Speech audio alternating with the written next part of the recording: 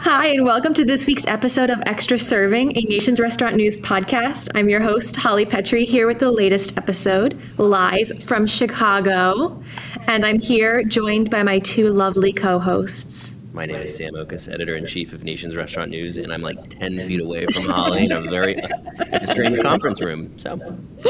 And I'm Leigh Zinsmeister, managing editor of NRN, and I don't know whether to look at the screen or at Sam. Why did we do this by video?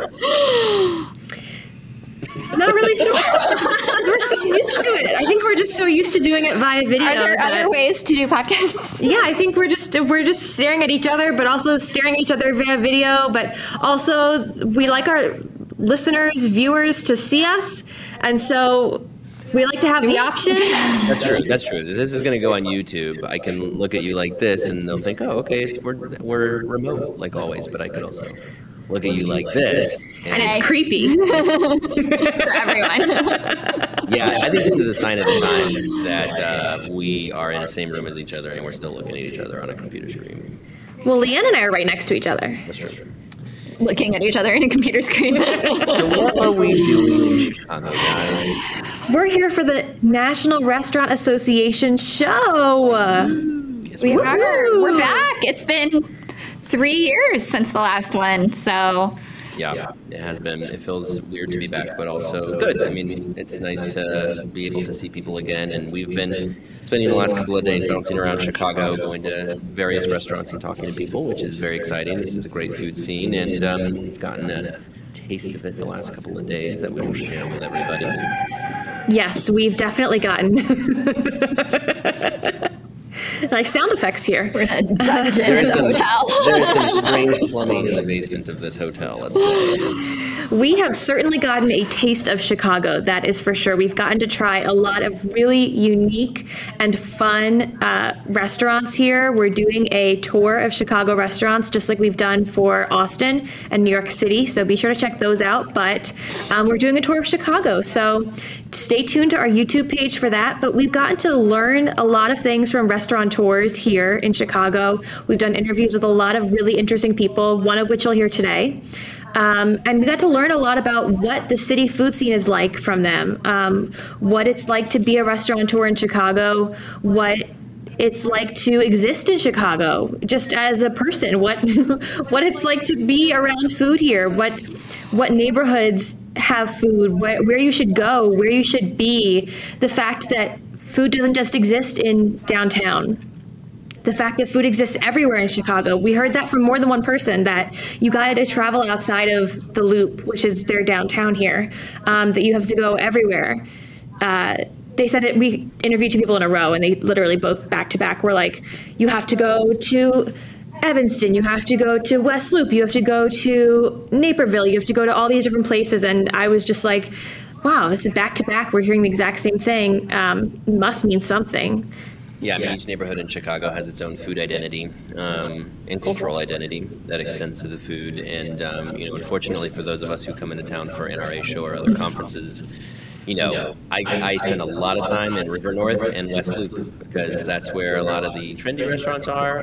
It's where we are now in River North. We've been in West Loop. We're going to have to book some more time for ourselves in Chicago to try all of the other cool neighborhoods because, that's the vibe we get here is every neighborhood has its own identity. But we learned a lot of other interesting things about Chicago. I think the one thing that stood out that you'll hear in the interview today is that downtown Chicago is only 33% occupied by workers who normally, fill the office buildings here in the Loop.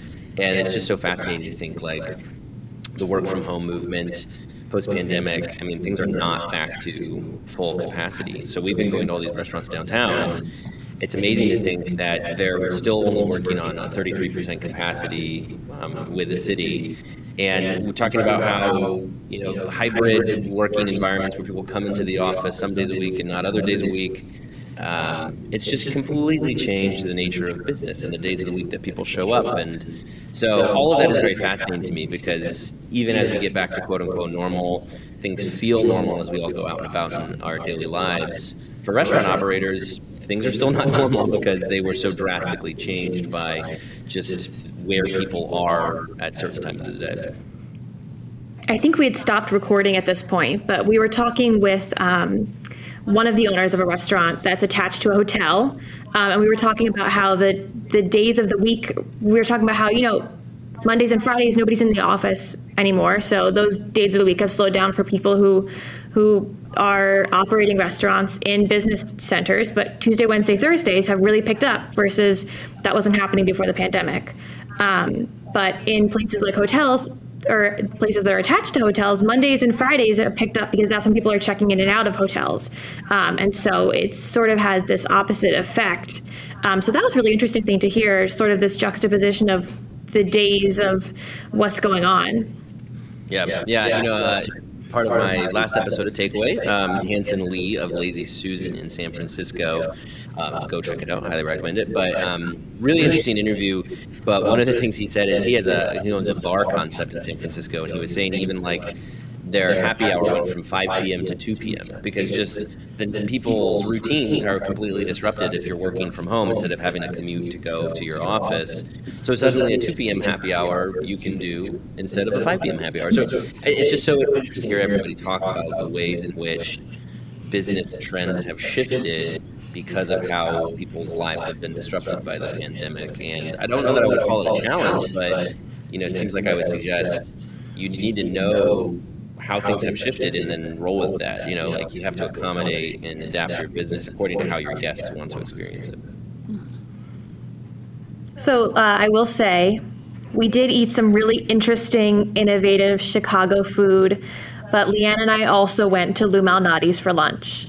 Is that not interesting, innovative Chicago food? It's deep dish pizza. It's the definition of Chicago food. It's the definition of Chicago food, but it's also the definition of touristy. Yes, I am the Chicago noob on the team. I haven't been here since I was a child, so I've been having a great time sampling the things that Chicago is known for. I had to get deep dish pizza and a local beer for lunch, so that's been a great experience for me. What else we got to get Leanne before we leave? What's another quintessential Chicago experience? Well, she said she's already had Portillo's. I was going to suggest Portillo's. Yeah, we had, it's been 8 years since I left Arizona, but Portillo's opened there before I moved away. So they've been outside of Chicago for quite a while now.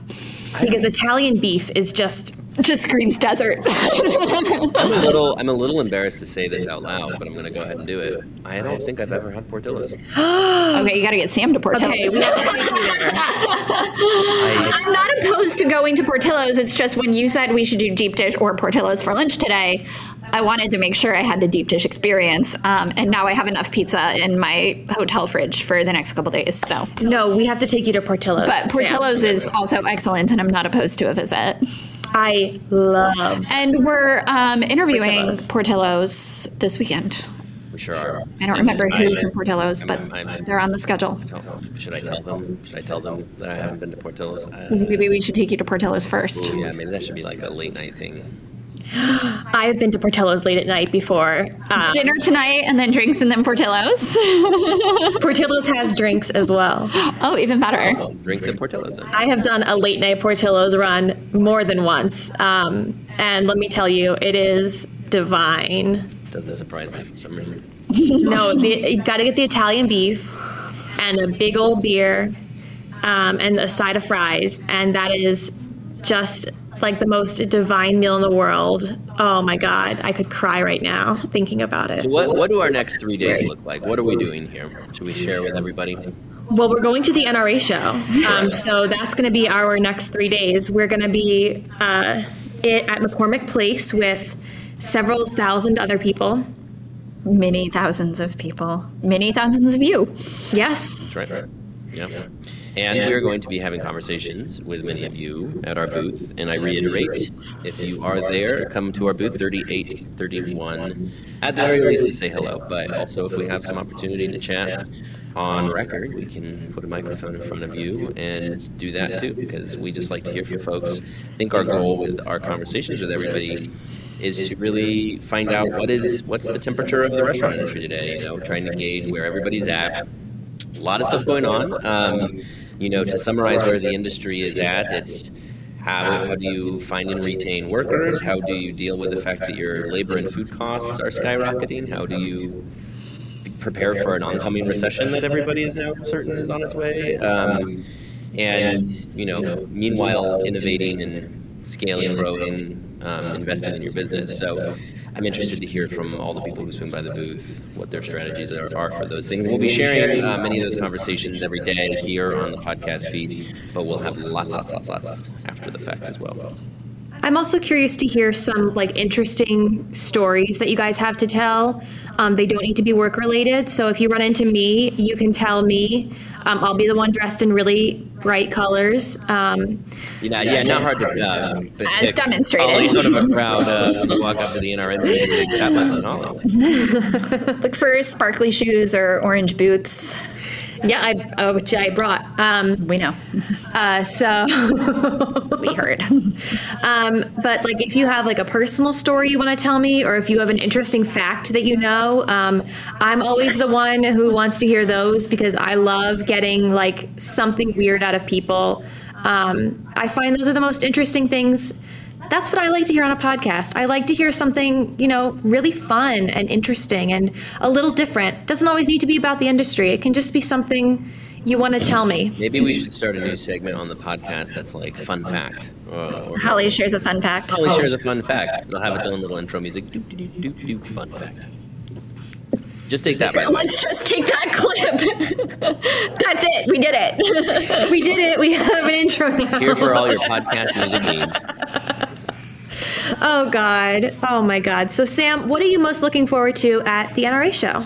I mean, just reconnecting with people. It's funny. I haven't seen a lot of industry folks for 3 years since the last NRA show. And this is such a great industry where people stay in this industry. I've been in this industry now for 13 years, and it's I've met people 10, 11, 12 years ago that I still talk with today, and NRA show was always one of those points of contact where you saw them, and so a lot of those folks I haven't seen for a while that I'll get to reconnect with. But again, just sort of gauging where does everybody feel like the industry is at right now? How do we what's coming next? I mean, that's a big part of our job, is to help the industry really discern what is next. And so just finding that out from everybody at the show. Of course, we'll see a lot of robots and fun technology. I'm excited about that too. But I just love that this industry is a people industry, and this show is all about people coming together. And so it's exhausting because you talk for basically 24 hours, 4 days in a row, but it's a good kind of exhausting, I guess you could say. Leanne, as your first NRA show, what are you most looking forward to, other than this wonderful plumbing behind us? I'm really looking forward to just experiencing the NRA show for the first time and taking it all in. I think I'm here for an interesting one as my first, because it's the first one since 2019. As we were talking about earlier today, a lot of industry folks come every few years. They don't necessarily come every year. So I suspect that they'll all be here. This year, they're expecting it to be the biggest NRA show yet. So I'm just looking forward to the whole experience. I've been in this industry for 6 years, so I've heard a lot of stories. And I've been, behind the scenes. I'm usually just at home in my apartment working 24/7 during the NRA show. So I'm excited to be here in person on the ground and to see what all the fuss is about. By the way, in contrast to Holly, if you're looking for me at our booth, I've got the black running shoes on. Functional. Leanne is the functional, practical one. One piece of advice that I kept getting from people was to wear comfortable shoes and to pace myself. Those are the two things. It's really just Lisa constantly telling me those two things over and over. So I'm here, I'm in my running shoes, I'm ready to pace myself through the weekend. So stop by, say hello. Drop a bunch of glass outside the door. You never know what happens when you record a podcast intro in the basement of a hotel. Yes, and we should mention Joanna Fantozzi, Lisa Jennings, and Brett Thorne from our team are also with us. So come say hello to them as well. We're all going to be fanning out and covering the floor, and lots of content that we'll be creating. We'll be writing stories, podcasts every day, videos. Stay up to date at nrn.com or our social channels, or again, just email us or something. I don't know. We're pretty excited. Subscribe to our newsletters. We'll be sending out special NRA show newsletters every day of the show. and also loading up NRA show content into NRN AM throughout the week next week, even once we're back home. So you can find us pretty much anywhere, social media. Anywhere, anytime. You can find us on the show floor too. Exactly. 3831, that's our booth number. Yes. Well, I'm most looking forward to the innovation that we see because that's the topic I'm covering this year. But it's also, we haven't seen a group of people like this with products, with food, with anything in 3 years. And in the 3 years that we've been gone, things have innovated beyond belief. I mean, we've seen people start to use robots, use AI in ways that we didn't think that we'd see for 10, 15 years. So I'm so excited to see ways that people have innovated with food, that they've innovated with technology, that just the way that we've progressed in time is incredible. And I can't wait to see what people have come up with, what crazy ideas people have dreamt up during this time of isolation. I think it's going to be incredible and wild. And I think we're going to see some truly bizarre and great things. Well, that pretty much covers it. That captures it all. Bizarre and incredible. Well, we will see you all at the show, booth 3831. We will see you there. And until then, have a great afternoon. Should I explain the episode we're about to, the interview we're rolling into? Should we talk about that? I guess we should talk about the episode. We can talk about that too. I just, introduce the episode that we have. I know, today. I am. Who are we talking to today? I was just so excited about the NRA show. I just got so wrapped up in it. I just feel like Leanne, maybe we brought Leanne on here to slowly phase out Holly, because Holly doesn't seem to understand how to run a podcast intro anymore. Apparently not. You just put yourself in a hotel basement and suddenly everything goes out the window. All the rules. There are no windows. Right. There are curtains, but no windows behind them. That's a little concerning. Anyway. Hope you know how to edit a podcast, Leanne. Apparently. Anyway, our conversation today is with Zach Flansman. He is the, president and COO of Brown Bag Seafood. This is a 10-unit fast casual seafood concept based here in Chicago. Got their start in Chicago, and then they now have 2 units in Atlanta, and they are about to open in Charlotte, North Carolina. I've known Zach for many years, and Donna Leigh, his partner at Brown Bag, she founded this brand, and the two of them are building something very exciting and are both super smart people as it relates to building and scaling fast casual concepts. And so we wanted to sit down with Zach and talk about not only Chicago and the food scene in Chicago, but their brand, Brown Bag Seafood, and where that brand was heading and all that. Unfortunately, Donna is in Atlanta, so didn't get a chance to connect with her, but Zach was in town, so we really enjoyed speaking with him. And so that's our interview for today. Liam, why don't you wrap it up as our new host? Sam, Holly's going to quit, and then we're all going to be in trouble. I was gonna say, I feel like once we stop recording on this, I'm going to get some dagger eyes. Yeah. Or I'm getting dagger eyes through the computer right now. Yeah, I can't tell. I think you asked for it. Holly, you'll keep hosting extra serving. Thank you all for listening today. Next week, Leanne will be hosting. So Try tomorrow. thank you all for my last episode, and we will see you at the show, booth 3831.